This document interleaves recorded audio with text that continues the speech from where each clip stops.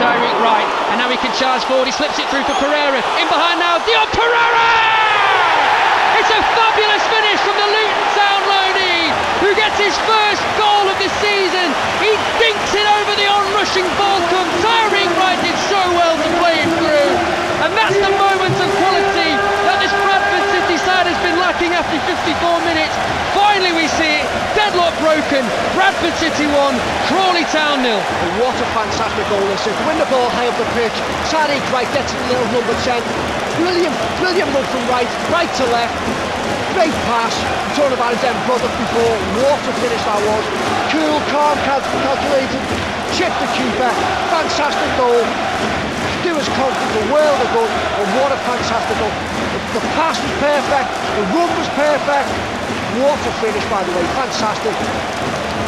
It was Pereira who was provider for Wright, who finished it off on Tuesday night. Roles reversed this Saturday afternoon, and what a picture that was, watching that goal go in. The cut behind him, wait up, fabulous. It was a wonderful finish to just dink it over Balcom. That takes real quality, and just to watch the lift from the Kop as the ball floated into the back of the net.